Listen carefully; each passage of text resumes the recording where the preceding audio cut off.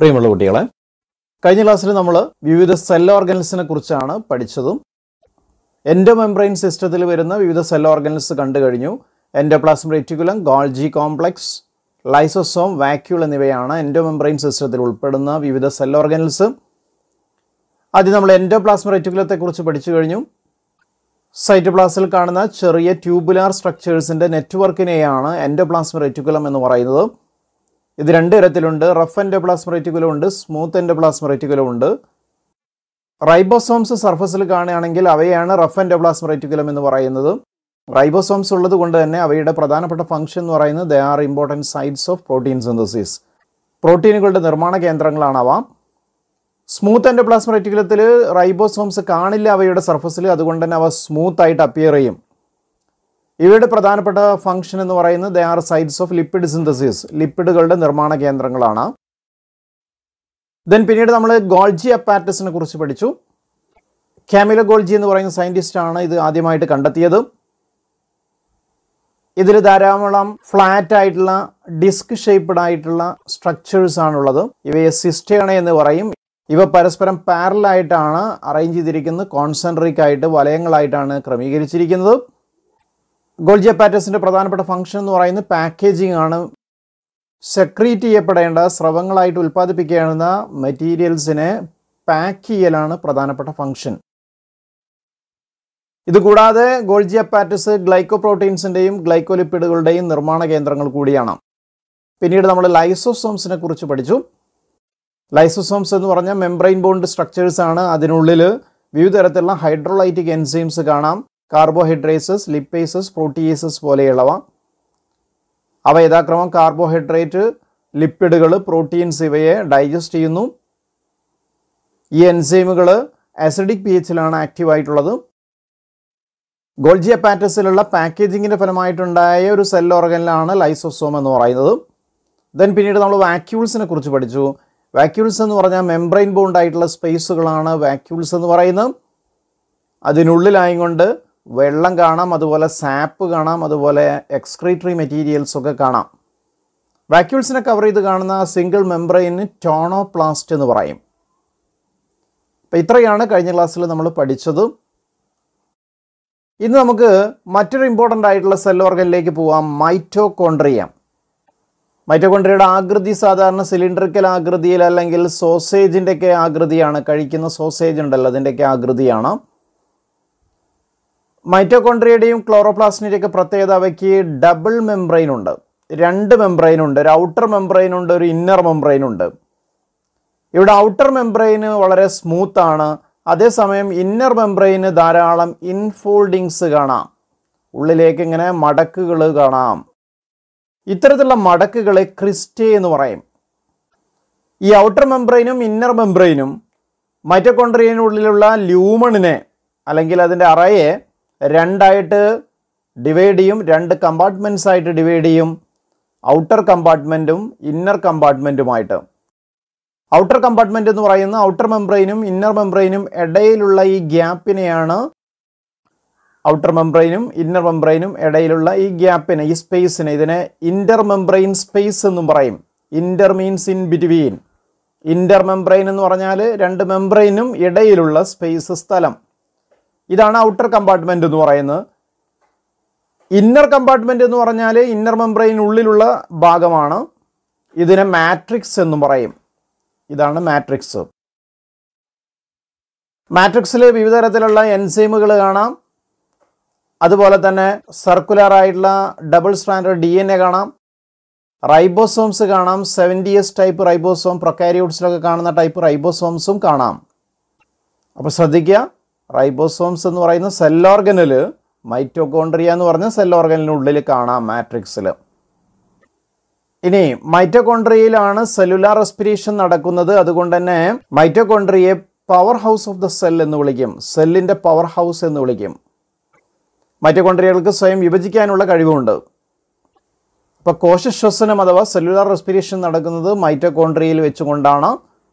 അതുകൊണ്ട് തന്നെ മൈറ്റോകോൺട്രിയയിൽ ശ്വസനത്തിൻ്റെ ഫലമായിട്ട് ATP രൂപത്തിൽ എനർജി സ്റ്റോർ ചെയ്ത് വയ്ക്കും, എനർജി ഉൽപ്പാദിപ്പിക്കും. അതുകൊണ്ട് സെല്ലിൻ്റെ പവർ ഹൗസ് എന്നാണ് മൈറ്റോകോൺട്രിയയെ വിളിക്കുന്നത്. They are cylindrical or sausage shaped. അവ സിലിണ്ടർ ആകൃതിയിലോ അല്ലെങ്കിൽ സോസേജിൻ്റെ ആകൃതിയിലോ ആണ്. They are covered by 2 membranes. അവയെ ആവരണം ചെയ്തുകൊണ്ട് 2 മെംബ്രെയിൻസ് കാണാം, 2 സ്തരങ്ങൾ കാണാം. The outer membrane and inner membrane divide the ല്യൂമൺ in to 2 compartments. ഏതൊക്കെയാണ് 2 മെംബ്രെയിൻസ്? Outer മെംബ്രെയിനും inner മെംബ്രെയിനും. ഈ 2 മെംബ്രെയിനും അതിനുള്ളിലുള്ള അറയെ ല്യൂമണിനെ 2 കമ്പാർട്ട്മെൻറ്റ്സ് ആയിട്ട് ഡിവൈഡ് ചെയ്യും. The outer compartment and the inner compartment. Outer compartment, inner compartment എന്നിങ്ങനെ. The inner compartment is called matrix. Inner കമ്പാർട്ട്മെൻറ്റിന് പറയുന്ന പേരാണ് matrix. The outer membrane is smooth. Outer membrane വളരെ smooth ആണ്. While the inner membrane has A number of infoldings. അതേസമയം inner membrane ധാരാളം ഉള്ളിലേക്ക് മടക്കുകളുണ്ട്, ഉൾമടക്കുകളുണ്ട്. Called ക്രിസ്റ്റേ. ഈ ഇൻഫോൾഡിങ്സിനെ അല്ലെങ്കിൽ ഉൾമടക്കുകളെ പറയുന്ന പേരാണ് ക്രിസ്റ്റേ. Towards the matrix. മാട്രിക്സിന് നേരെ. ക്രിസ്റ്റേ helps to increase the surface area. ക്രിസ്റ്റേ inner മെംബ്രെയിൻ്റെ surface area, ഉപരിതല വിസ്തീർണം വർദ്ധിപ്പിക്കാൻ സഹായിക്കുന്നു. The matrix contain A single circular DNA molecule. മാട്രിക്സിൽ ഒരു വട്ടത്തിലുള്ള DNA മോളിക്യൂൾ കാണാം. A few RNA molecules. ഏതാനും RNA മോളിക്യൂൾസ് കാണാം. 70s type ribosomes. 70s type റൈബോസോമുകൾ കാണാം. And the components required for protein synthesis. Protein സിന്തസിന് ആവശ്യമായിട്ടുള്ള കമ്പോണൻസും കാണാം. Mitochondria are the sites of aerobic respiration. Aerobic റെസ്പിറേഷൻ്റെ അല്ലെങ്കിൽ വായുശ്വസനത്തിൻ്റെ കേന്ദ്രങ്ങളാകുന്ന mitochondria. They produce cellular energy in the form of ATP. അവ ATP രൂപത്തിൽ cellular energy ഉൽപ്പാദിപ്പിക്കുന്നു. So they are called power houses of the cell. അതുകൊണ്ട് അവയെ സെല്ലിൻ്റെ power house എന്ന് വിളിക്കുന്നു. അത് പരീക്ഷയ്ക്ക് ചിലപ്പോൾ ചോദിക്കാറുണ്ട്. Mitochondria are called as power houses of the cell. മൈറ്റോകോൺട്രിയയെ power house of the cell എന്ന് വിളിക്കുന്നു. വൈ? എന്തുകൊണ്ടാണ്? Mitochondria are the sites of aerobic respiration. മൈറ്റോകോൺട്രിയകൾ aerobic റെസ്പിറേഷൻ്റെ സൈറ്റുകളാണ്. They produce cellular energy in the form of ATP. അവ ATP രൂപത്തിൽ cellular energy produce ചെയ്യുന്നു. So they are called power houses of the cell.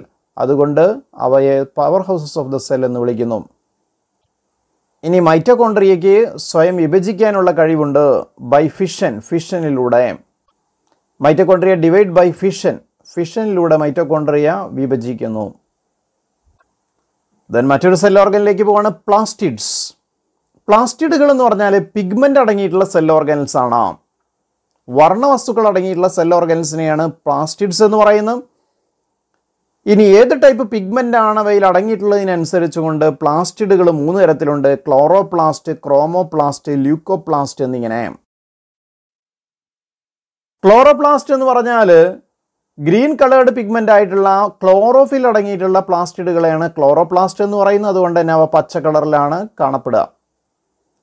അതേസമയം chromoplast എന്ന് പറഞ്ഞാൽ green അല്ലാത്ത മറ്റ് കളറിലുള്ള pigments എന്ന് പറഞ്ഞാൽ കരോട്ടീൻ, സാന്തോഫിൽ ഇവ പോലെയുള്ള പിഗ്മെൻറ്റ്സ് അടങ്ങിയിട്ടുള്ള പ്ലാസ്റ്റിഡുകളെയാണ് ക്രോമോപ്ലാസ്റ്റ് എന്ന് പറയും. ചില ഇലകളൊക്കെ മറ്റു നിറങ്ങളിൽ നമ്മൾ കാണാറുണ്ട്. പച്ച കളറിലുള്ള ഇലകളാണ് സാധാരണ നമ്മൾ കാണാറുള്ളത്. കാരണം അവയിൽ ക്ലോറോപ്ലാസ്റ്റ് ആണ് കാണപ്പെടുന്നത്. അതേസമയം മറ്റു നിറങ്ങളിലുള്ള ഇലകളും നമ്മൾ കാണാറുണ്ട്.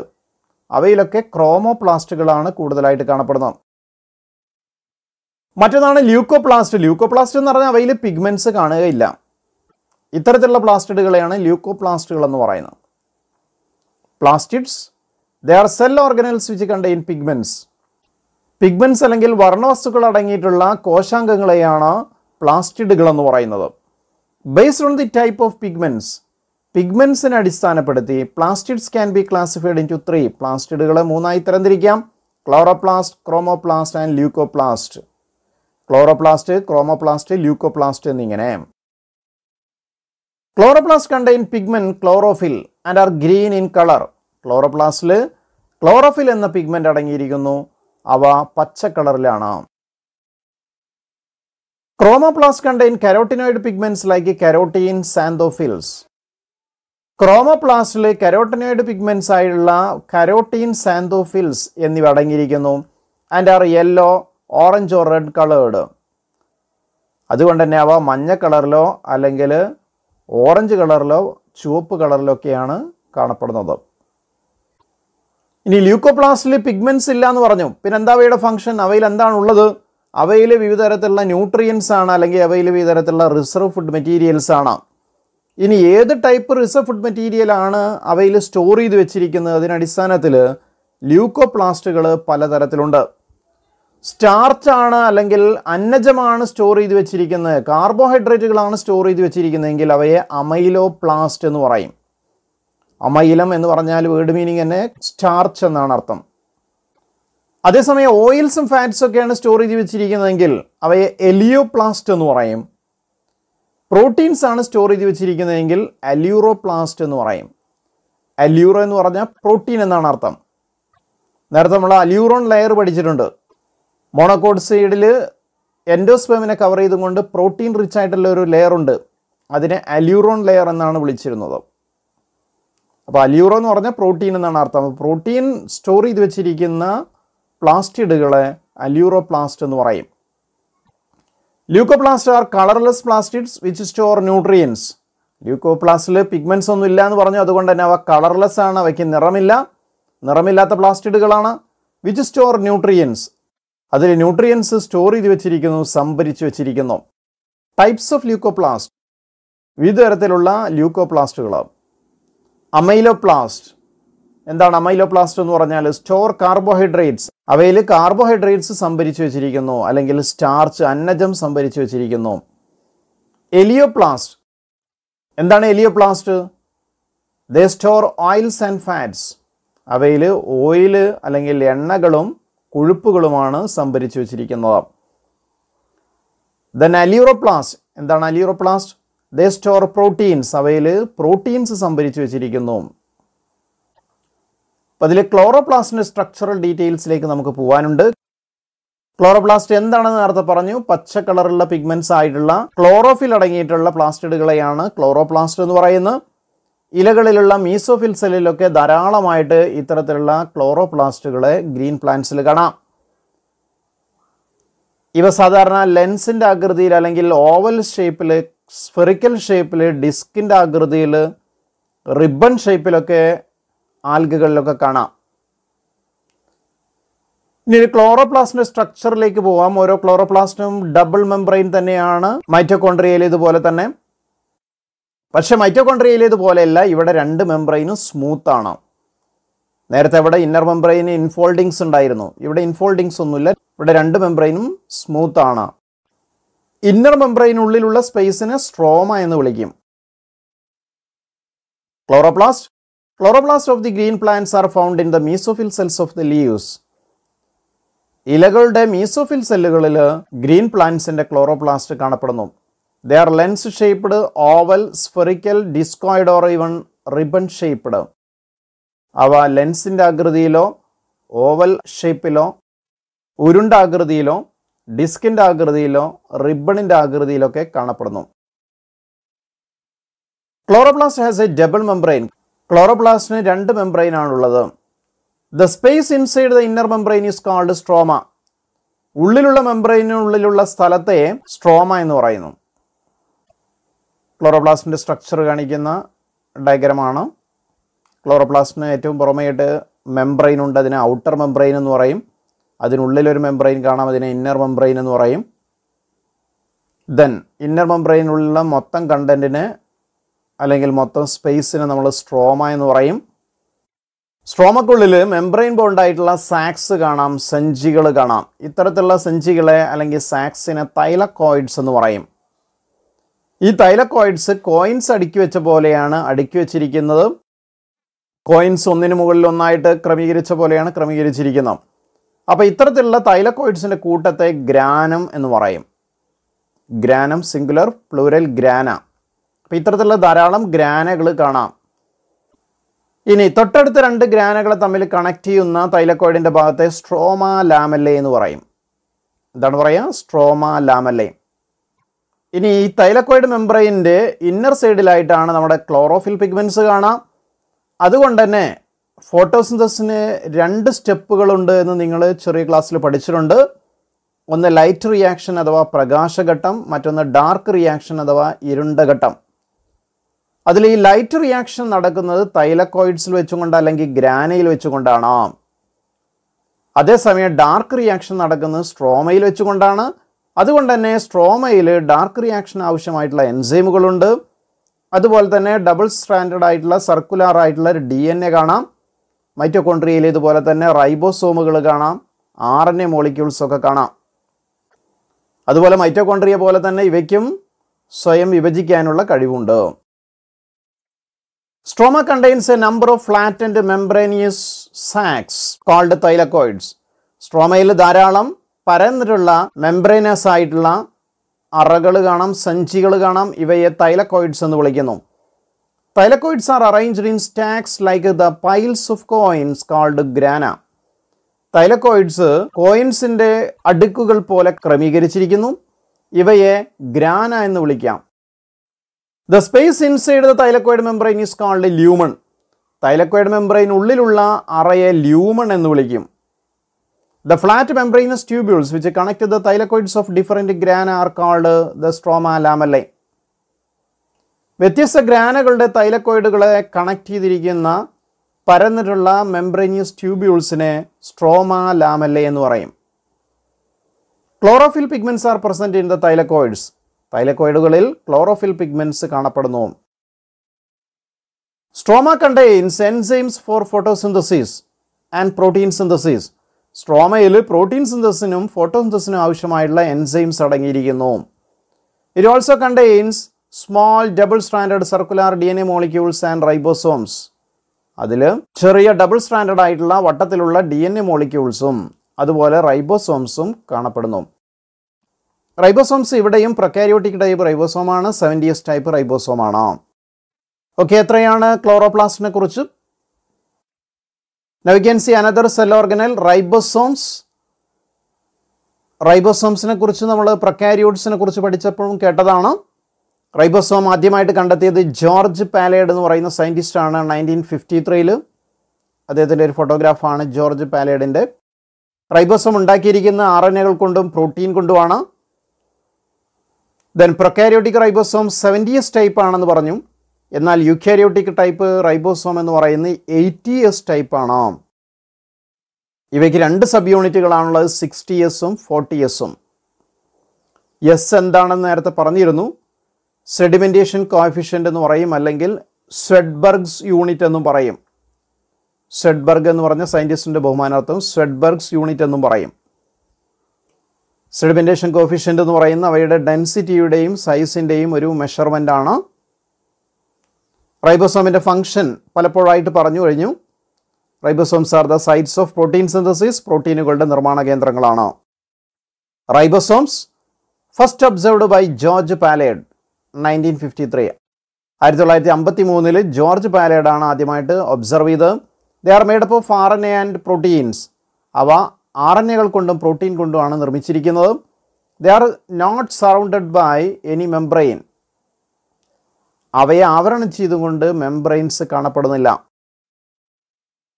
അപ്പോൾ നോൺ മെംബ്രെയിനസ് ആയിട്ടുള്ള ഒരു cell ഓർഗനിലാണ് ribosome. Eukaryotic ribosomes R 80S. Eukaryotic ribosomes 80S ആണ്. They have 2 sub units, 60S and 40S. അവയ്ക്ക് 60S 40S എന്നിങ്ങനെ 2 sub യൂണിറ്റുകളുണ്ട്. S stands for സ്വെഡ്ബർഗ്സ് unit or sedimentation coefficient. S സൂചിപ്പിക്കുന്നത് സ്വെഡ്ബർഗ്സ് യൂണിറ്റ് അല്ലെങ്കിൽ sedimentation കോഎഫിഷ്യൻറ്റിനെയാണ്. Which is A measure of density and size. അത് ഡെൻസിറ്റിയുടെയും സൈസിൻ്റെയും വലുപ്പത്തിൻ്റെയും ഒരു measurement ആണ്, അളവാണ്. Ribosomes are the sites of protein synthesis. പ്രോട്ടീനുകളുടെ നിർമ്മാണ കേന്ദ്രങ്ങളാകുന്നു റൈബോസോമുകൾ. യൂക്കാരിയോട്ടിക് റൈബോസോമാണ്. യൂക്കാരിയോട്ടിക് റൈബോസോമിന് 2 സബ് യൂണിറ്റ് ഉണ്ട്. ഒരു ലാർജ് സബ് യൂണിറ്റ്, അത് 60S ആണ്. സ്മോൾ സബ് യൂണിറ്റ് 40S ആണ്. 60 + 40 100 ആണ് ആവേണ്ടിയിരുന്നത്. പക്ഷെ നേരത്തെ പ്രൊകാരിയോട്സിൽ പറഞ്ഞ പോലെ തന്നെ ഈ വലിയ സബ് യൂണിറ്റിന് ഇവിടെ ഒരു ക്യാവിറ്റി ഉണ്ട്. ഈ ക്യാവിറ്റിക്കുള്ളിലാണ് ചെറിയ സബ് യൂണിറ്റിൻ്റെ ഭൂരിഭാഗവും ഇറങ്ങിയിരിക്കുന്നതും. അതുകൊണ്ട് യൂക്കാരിയോട്ടിക് റൈബോസോം അഗ്രിഗേറ്റ് ആയിട്ട് ഒന്നിച്ചു നിൽക്കുമോ 80S ആണ്. ഇത്രയാണ് റൈബോസോമുകളെ കുറിച്ച്. Now we can see cytoskeleton. സൈറ്റോപ്ലാസത്തിൽ കോശദ്രവ്യത്തിൽ protein കൊണ്ട് നിർമ്മിച്ച ധാരാളം നാര് പോലെയുള്ള സ്ട്രക്ചേഴ്സിൻ്റെ ഒരു നെറ്റ്വർക്ക് കാണാം, ജാലിക കാണാം. നേർത്ത നാര് പോലെയുള്ള സ്ട്രക്ചേഴ്സ്. ഇതിനൊരു സെൽ ഓർഗനൽ എന്നും വിളിച്ചുകൂടാ. ഇവയുടെ പ്രധാനപ്പെട്ട ഫംഗ്ഷന് സൈറ്റോപ്ലാസ്റ്റിന് ഒരു റിജിഡിറ്റി നൽകുക, ഒരു ദൃഢത നൽകുക എന്നുള്ളതാണ്. അതുപോലെ മോട്ടിലിറ്റിക്ക് സഹായിക്കും. ചില സെല്ലുകളിലൊക്കെ സൈറ്റോപ്ലാസ്റ്റിന് ഒരു സ്ട്രീമിംഗ് മൂവ്മെൻ്റ് ഉണ്ട്, ചെറിയ രീതിയിലുള്ള ചലനമുണ്ട്, ഈ ചലനത്തിന് സഹായിക്കും. അതുപോലെ തന്നെ സെല്ലിൻ്റെ ഷേപ്പ് നിലനിർത്താനും സഹായിക്കും. Cytoskeleton, it is A network of filamentous proteinaceous structures present in the cytoplasm. കോശദ്രവ്യത്തിൽ കാണപ്പെടുന്ന പ്രോട്ടീൻ കൊണ്ട് നിർമ്മിച്ച നേർത്ത നാര് പോലെയുള്ള സ്ട്രക്ചേഴ്സിൻ്റെ ജാലികയാകുന്നു സൈറ്റോസ്കെലിറ്റൻ. ഫങ്ഷൻസ്, അവയുടെ ധർമ്മങ്ങൾ: മെക്കാനിക്കൽ സപ്പോർട്ട്, സൈറ്റോപ്ലാസ്റ്റിനൊരു ദൃഢത നൽകുക. മോട്ടിലിറ്റി, സൈറ്റോപ്ലാസ്റ്റിൻ്റെ മൂവ്മെൻറ്റിന് സഹായിക്കുന്നു. Maintenance of the shape of the cells, സെല്ലുകളുടെ ആകൃതി നിലനിർത്താൻ സഹായിക്കുന്നു. Now we can see Cilia and Flagella. ഇവ രണ്ടും ചലിക്കാൻ വേണ്ടി സഹായിക്കുന്ന സ്ട്രക്ചേഴ്സ് ആണ്. ചില യൂക്കാരിയോട്ടിക് സെല്ലുകളിലൊക്കെ ഇത്തരത്തിലുള്ള സീലിയകളും ഫ്ലജല്ലകളും ഒക്കെ കാണാം. സീലിയ, ഫ്ലജല്ല എന്നൊക്കെ പറഞ്ഞാൽ ഹെയർ ലൈക്ക് ആയിട്ടുള്ള ഔട്ട് ഗ്രോത്ത്സ് ആണ്, സെൽ മെംബ്രെയിൻ്റെ ഔട്ട് ഗ്രോത്ത്സ് ആണ്, നേർത്ത നാര് പോലെയുള്ള രോമം പോലെയുള്ള ഔട്ട് ഗ്രോത്ത്സ് ആണ്. ഫ്ലജല്ലയും സീലിയയും തമ്മിലുള്ള വ്യത്യാസം എന്ന് പറയുന്നത് ഫ്ലജല്ല സീലിയനേക്കാളും നീളം കൂടുതലായിരിക്കും.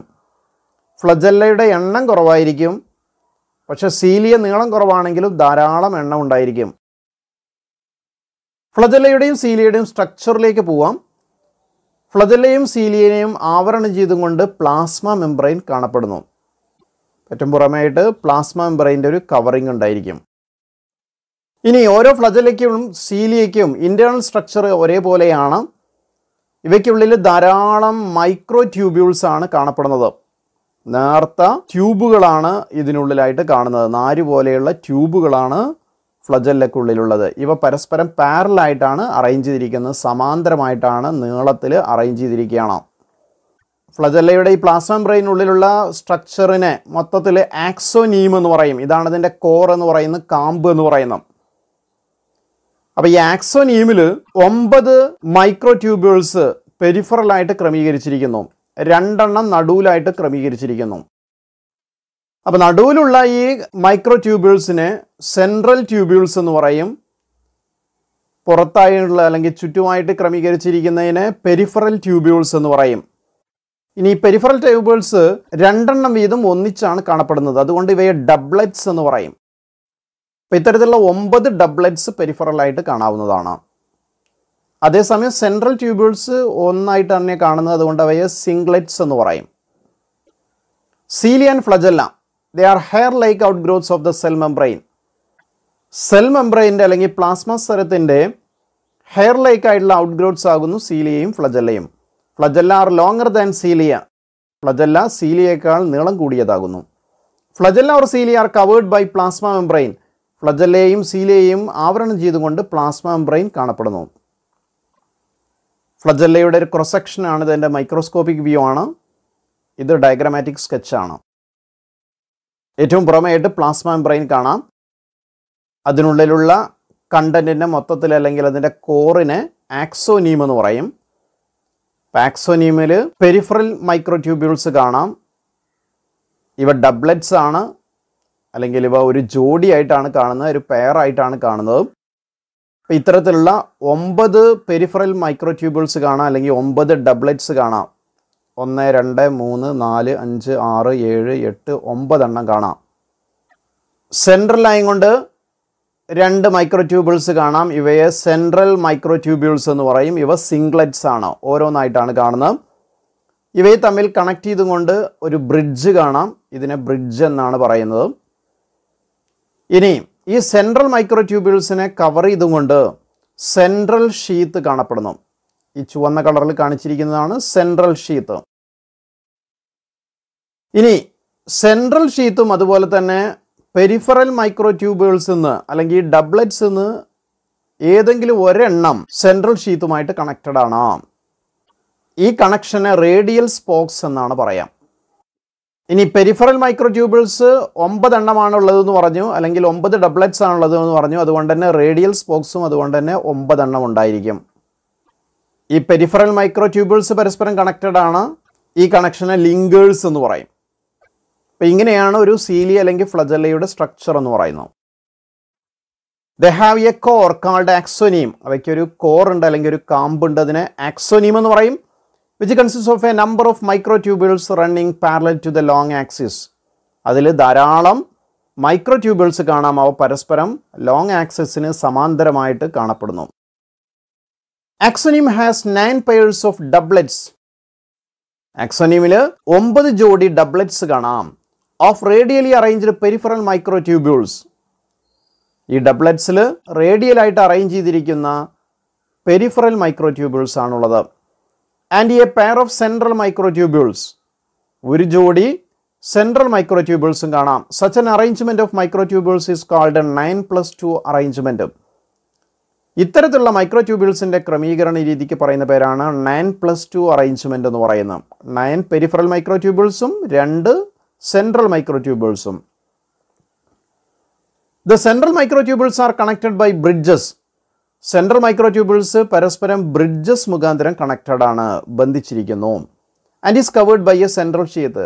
അതിനെ ആവരണം ചെയ്തുകൊണ്ട് സെൻട്രൽ ഷീത്ത് കാണപ്പെടുന്നു. The central sheath is connected to one of the tubules of each peripheral ഡബ്ലറ്റ്സ് by A radial spoke. ഓരോ പെരിഫറൽ ഡബ്ലറ്റ്സിലെയും ഏതെങ്കിലും ഒരു ട്യൂബിൾസുമായിട്ട് സെൻട്രൽ ഷീത്ത് കണക്റ്റഡ് ആണ് ബൈ എ റേഡിയൽ സ്പോക്ക്, ഒരു radial സ്പോക്കിനാൽ. So there are 9 radial spokes. അതുകൊണ്ട് തന്നെ 9 radial spokes ഉണ്ട്. The peripheral ഡബ്ലറ്റ്സ് R Inter connected by linkers. Peripheral ഡബ്ലറ്റ്സ് പരസ്പരം connected ആണ് ബൈ ലിങ്കേഴ്സ് മുഖാന്തരം. ഇത്രയാണ് സീലിയ ഫ്ലജല്ല. അപ്പോൾ ഇത്രയുമാണ് ഇന്നത്തെ ക്ലാസ്സിൽ നമ്മൾ പ്രധാനമായിട്ടും വിവിധ സെൽ ഓർഗൻസിനെ കുറിച്ചാണ് പഠിച്ചത്. ഒന്ന് മൈറ്റോകോൺട്രിയയുടെ സ്ട്രക്ചർ പഠിച്ചു. ഏറ്റവും പുറമായിട്ട് അതിന് 2 മെംബ്രെയിൻസ് കൊണ്ടുള്ള ആവരണമുണ്ട്, ഔട്ടർ മെംബ്രെയിനും ഇന്നർ മെംബ്രെയിനും. അവയ്ക്കിടയിലുള്ള സ്ഥലത്തെ ഇന്റർ മെംബ്രെയിൻ സ്പേസ് എന്ന് പറയും. ഇന്നർ മെംബ്രെയിനുള്ളിലെ സ്ഥലത്തെ മാട്രിക്സ് എന്ന് പറയും. ഔട്ടർ മെംബ്രെയിൻ സ്മൂത്ത് ആണ്, ഇന്നർ മെംബ്രെയിന് ധാരാളം ഇൻഫോൾഡിങ്സ് ഉണ്ട്, അതിനെ ക്രിസ്റ്റ എന്ന് പറയും. ദെൻ മൈറ്റോകോൺട്രിയയിൽ വെച്ചുകൊണ്ടാണ് എയറോബിക് റെസ്പിറേഷൻ നടക്കുന്നത്. അതുകൊണ്ട് തന്നെ അതിൻ്റെ ഫലമായിട്ട് ATP നിർമ്മിക്കപ്പെടും. അതുകൊണ്ട് മൈറ്റോകോൺട്രിയയെ സെല്ലിൻ്റെ പവർ ഹൗസ് എന്ന് വിളിക്കും. ദെൻ പിന്നീട് നമ്മൾ പ്ലാസ്റ്റിഡുകളെ കുറിച്ച് പഠിച്ചു. പിഗ്മെൻ്റ് അടങ്ങിയിട്ടുള്ള സെൽ ഓർഗനൽസിനെയാണ് പ്ലാസ്റ്റിഡുകൾ എന്ന് പറയുന്നത്. ഏത് പിഗ്മെൻ്റ് ആണെന്നതിനനുസരിച്ചുകൊണ്ട് പ്ലാസ്റ്റിഡുകളെ ക്ലോറോപ്ലാസ്റ്റ്, ക്രോമോപ്ലാസ്റ്റ്, ല്യൂക്കോപ്ലാസ്റ്റ് എന്നിങ്ങനെ തരംതിരിച്ചിരിക്കുന്നു. ക്ലോറോപ്ലാസ്റ്റ് എന്ന് പറഞ്ഞാൽ അവയിൽ പച്ച കളറിലുള്ള ക്ലോറോഫിൽ എന്ന് പറയുന്ന പിഗ്മെന്റ്സ് ആണ് അടങ്ങിയിട്ടുള്ളത്. അതേസമയം ക്രോമോപ്ലാസ്റ്റ് ആണെങ്കിൽ കരോട്ടീൻ, സാന്തോഫിൽ പോലെയുള്ള പച്ചയല്ലാത്ത മറ്റു കളറിലുള്ള മഞ്ഞ, ഓറഞ്ച്, റെഡ് കളറിലുള്ള പിഗ്മെന്റ്സ് ആണ് അടങ്ങിയിട്ടുള്ളത്. ല്യൂക്കോപ്ലാസ്റ്റ് ആണെങ്കിൽ അവയിൽ പിഗ്മെന്റ് ഇല്ല, അതുകൊണ്ട് തന്നെ അവ കളർലെസ് ആണ്.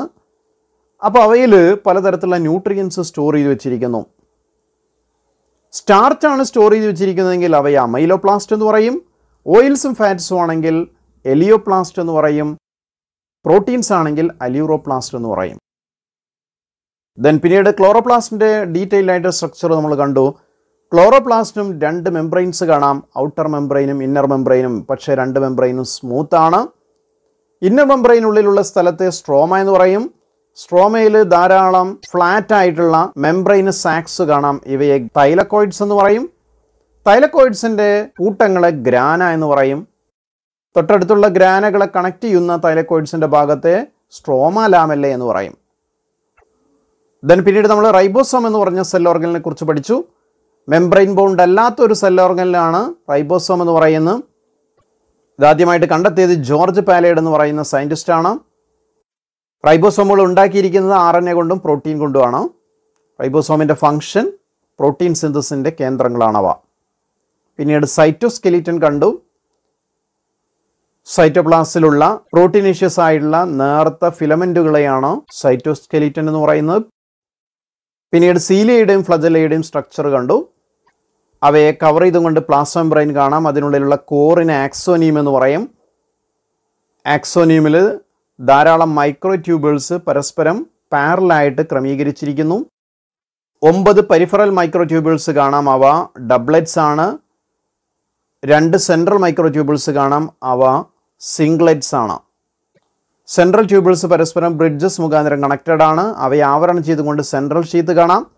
സെൻട്രൽ ഷീത്തും പെരിഫറൽ മൈക്രോട്യൂബിൾസിലെ ഏതെങ്കിലും ഒരു മൈക്രോട്യൂബിളുമായിട്ട് പരസ്പരം കണക്റ്റഡ് ആണ്. അതിന് റേഡിയൽ സ്പോക്സ് എന്ന് പറയും.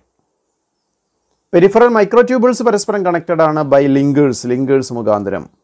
അപ്പോൾ ഇത്രയുമാണ് ഇന്നത്തെ ക്ലാസ്സിൽ നമ്മൾ പഠിച്ചു കഴിഞ്ഞത്. അപ്പോൾ നന്നായി പഠിക്കുക. Thank you.